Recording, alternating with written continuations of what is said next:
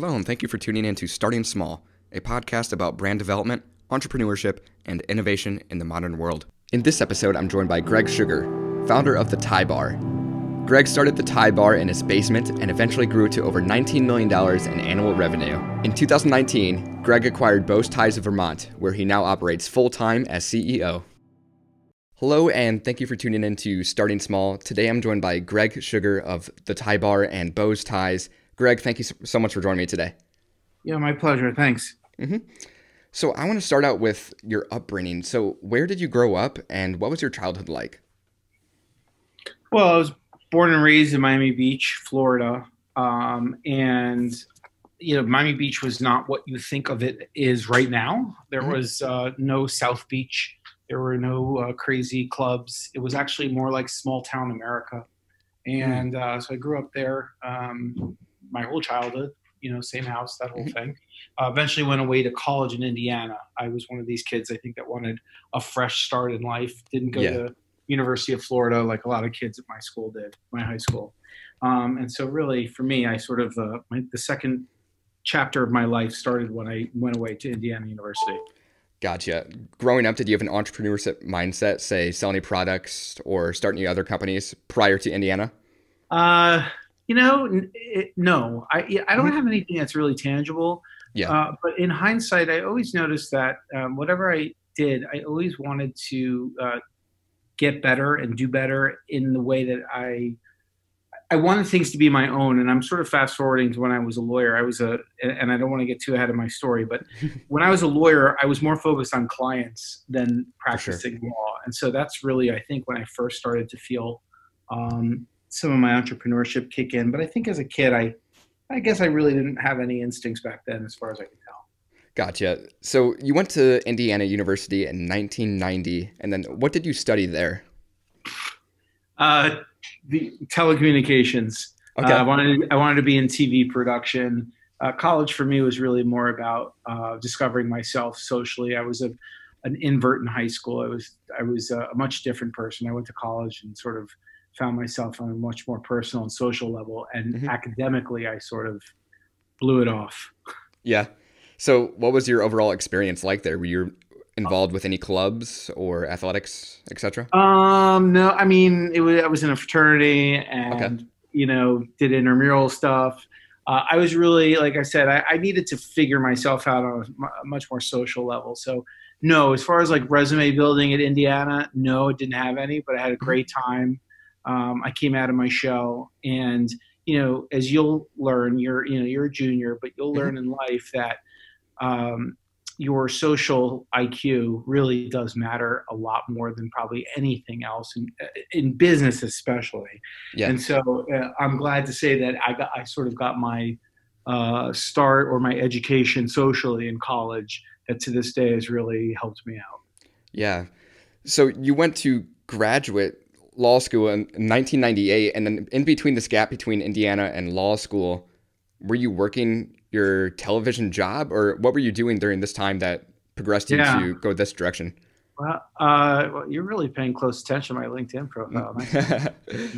I took a year off. I actually went to Atlanta by myself. Again, sort of like this, I went to college nonsense. I went to Atlanta by myself, tried to get a job in TV, advertising, whatever. I only landed some kind of crappy job at the Atlanta Journal-Constitution, which is a newspaper there, doing automotive ads. Got paid nothing, had a bartend at night to pay my bills, that sort of thing. And that's kind of what got me into law school. Was I didn't necessarily want to be a lawyer. I just didn't want to get paid $13,000 a year anymore.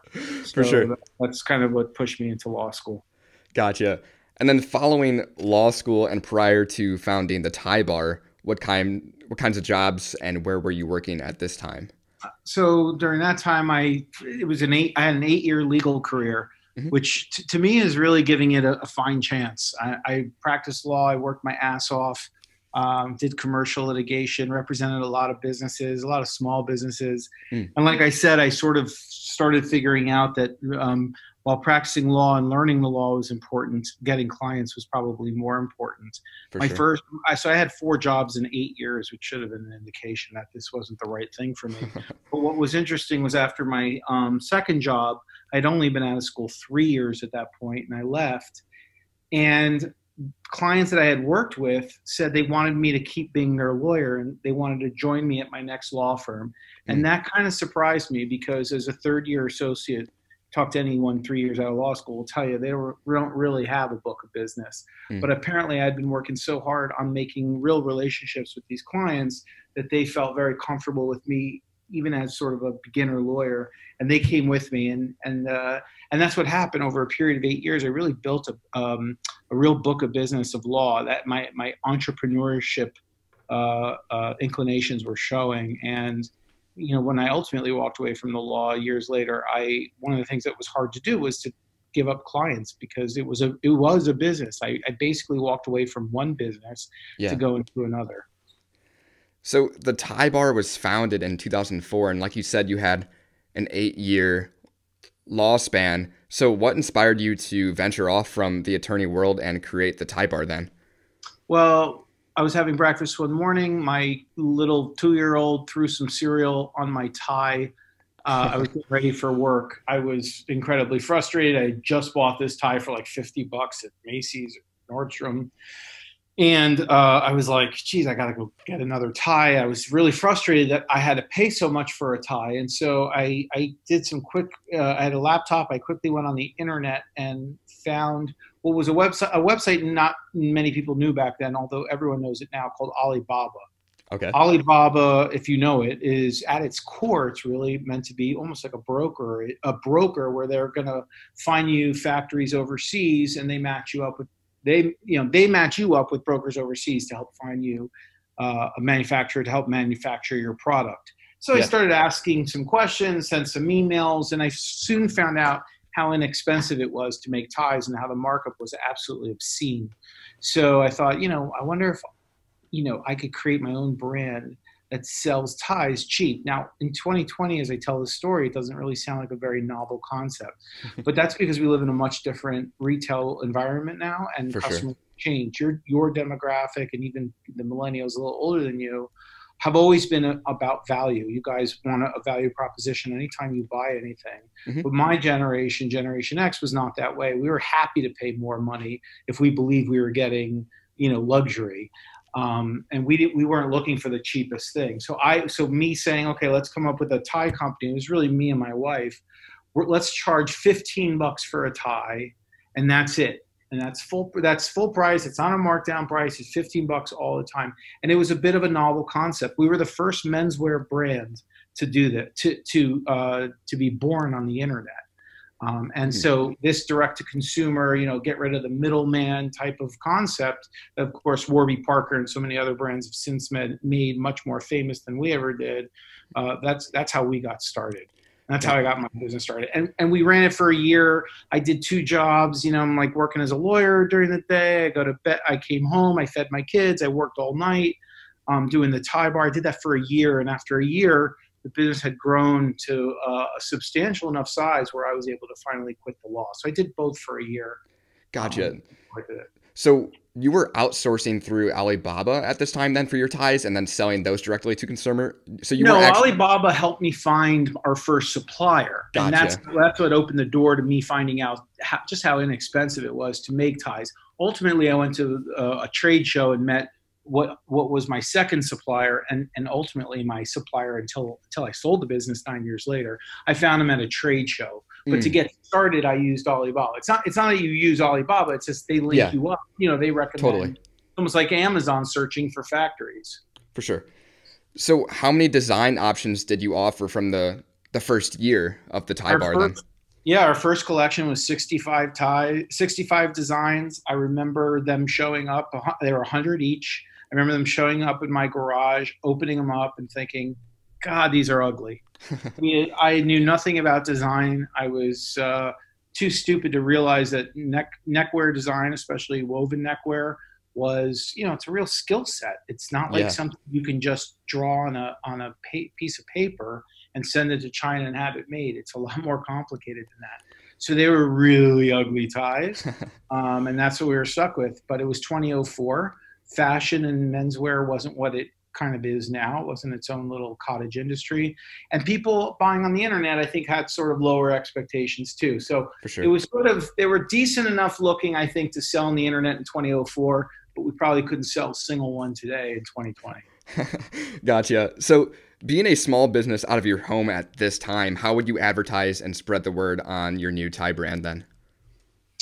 So what I did was I actually contacted, I did research on who was writing on fashion all over the internet or newspapers. Newspapers were a thing in 2004. And I was writing to these reporters who were writing about style and fashion, and basically emailing them a pitch. I sent, hundreds a day. And once in a while, someone would come to me and say, okay, we'll write an article about you. And so we got little ones here and there, here and there, here and there. And then one day we got a phone call from the head of the fashion department of the Chicago Tribune. She had just written an article about whether you could tell the difference between $200 jeans and $30 jeans. Oh, wow. Because the premium denim market was just getting started. So I introduced our company. I said, we're based in Naperville, Illinois, which was a suburb. I said, listen, we're starting our own tie business, and we don't think anyone could tell the difference between our ties and a $200 tie. Now, at this point, we were probably on our third collection. I had started to pick up a little bit on neckwear design. I had hired somebody on the side to help us.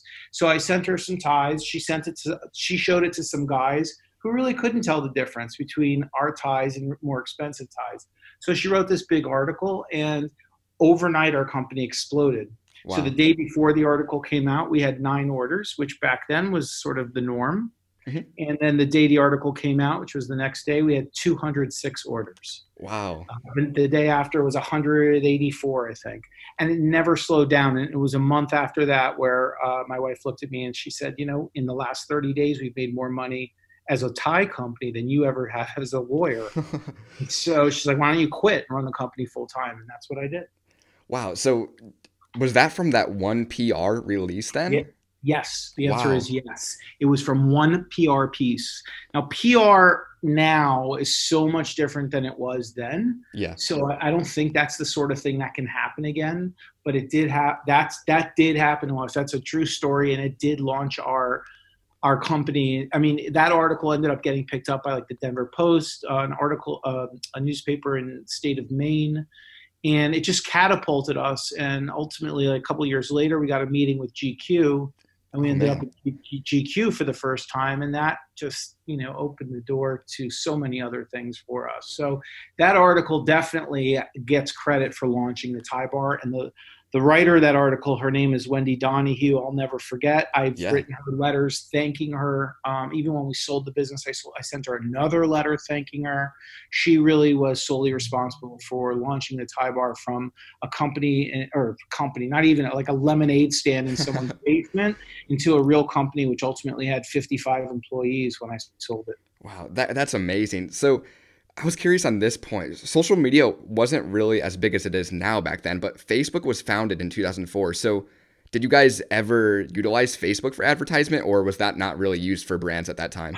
No, I mean, in 2004, Facebook was still on colleges. No, I mean, so figure Facebook started to become mainstream in 08, 09, and we launched our Facebook page. And back then you could post something on your own Facebook page and every single one of your followers would see your post. That's how Facebook used to operate. Yeah. Now they've changed that considerably, as you may know, where they're only going to show about 3 to 6% of your own followers your post. So back then we had a huge traction and a really strong following because they got to see absolutely everything we posted. But Facebook ads, that part actually didn't even launch, I want to say, until I think it launched 2013, the year we sold. Okay. So when I owned the company, we never once used Facebook ads. In fact, we barely used Google. My last year, I think, it was the most we ever spent in Google in a full year, and it was $40,000 for the entire year. Okay. Some kind of ridiculously low number, for a company that was in the 8 figures. Gotcha. Everything we ever got was really PR. That's how we got all of our business. Our customer acquisition was all PR, all word of mouth. Because buying it, by 2013, our ties were as great as they can be. I mean, they were multi-fabrications, like high-end designs. I mean, we really didn't knew what we were doing by that point. And so we were, the word of mouth was amazing because we were still selling for $15. The company now sells ties, I don't know, 25, 35. I don't know what they did with it, but Yeah, they don't sell it at 15 anymore. Back then, $15 for these ties was like ridiculous. It had a wow factor. that's And huge. so word of mouth was very big for us. And started to become like a really an internet darling. Untuckit wasn't around, Mizzen and Main wasn't around, Boll and Branch, all of these direct-to-consumer brands that we know now, none of them were around back then. Not, even Warby was still in its early stages. So we were like this Cinderella story people love to talk about. So we got a ton of coverage back then. Gotcha. So with your time at the tie bar, were the ties $15 uniform across the whole board then? The entire Absolutely. time? Totally. And in fact, like That's amazing. our silk knit ties, they're expensive to make. I mean, the margins are not good. And Yeah. I remember having this talk with my wife, like, what do we price them at? I said, you know what? We're not going to make a lot of money on them, but let's just do 15. We're going to get like the double wow factor because silk knit ties are expensive to make. And and as a result, our competitors on silk knit ties were all the way up to $75, $85. So a $15 knit tie was especially a great deal. And, GQ loved that. They put our knit ties on the cover of their magazine. They featured our knit ties so many times. And it was a great, you can't say loss leader because we didn't lose money on it, Yeah. but definitely our margins weren't as high. But yeah, the answer to your question, every single necktie and bow tie was $15 on our site, no matter what it was made of. And it was always silk or wool or cotton or linen. We never used man-made polyester or microfiber, some of that cheap shit. We Yeah. always used the real stuff, and it did great.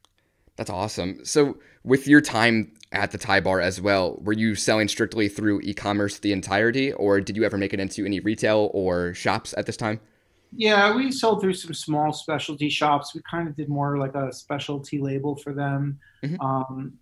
Toward the end, though, Nordstrom came calling and they reached out to us. I remember the buyer said, "I'm tired of sitting in meetings and hearing your name come up. We want to start to carry you." So Nordstrom started carrying us on their website. We did extremely well.